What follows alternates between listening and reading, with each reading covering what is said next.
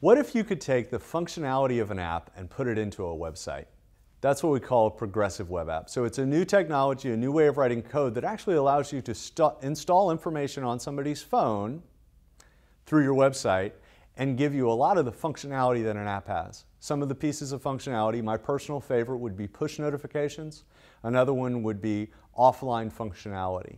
So you're literally installing an app on their phone with their permission, of course, without them downloading and installing an app. So from a conversion point of view, it's a much easier conversion to get somebody to give you permission to maybe send them coupons later, and then they say, yes, I'd like coupons later, and it starts installing your progressive web app in the background, than it would be for you to say, go install my app, go to the Apple Store and download my app and install it on your phone. Much harder to get that audience to do.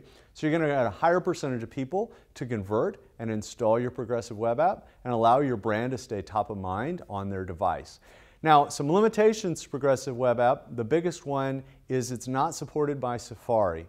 So you have to keep in mind that you're going to develop a fantastic website that delivers on every aspect of a web experience and has on top of it this additional functionality.